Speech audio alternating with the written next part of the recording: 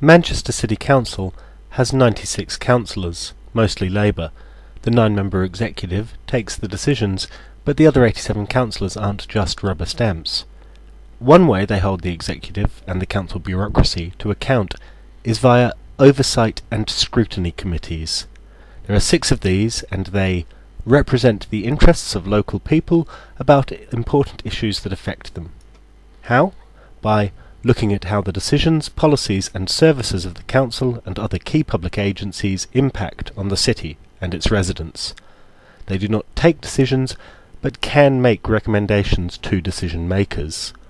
The committees, made up of roughly 18 councillors, meet every 6 weeks. These meetings are clustered, one in the morning, one in the afternoon, over 3 days.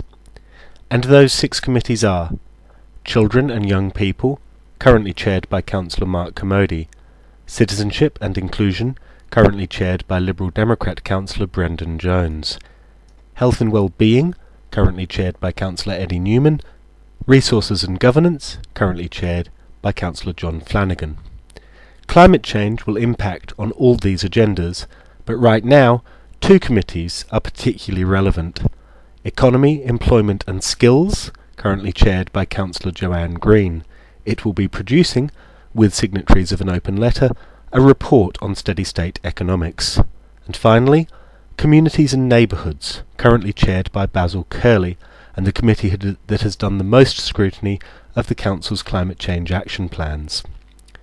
Agendas and papers go up on the Council's website a week before meetings. Meetings take place in Manchester Town Hall and are open to the public. Members of the public do not, however, have the right to speak, but may do so if invited by the chair.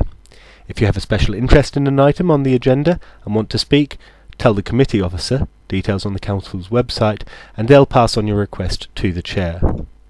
While making this video, McFly heard a rumour that after May 2012, the setup of the ONSs will change.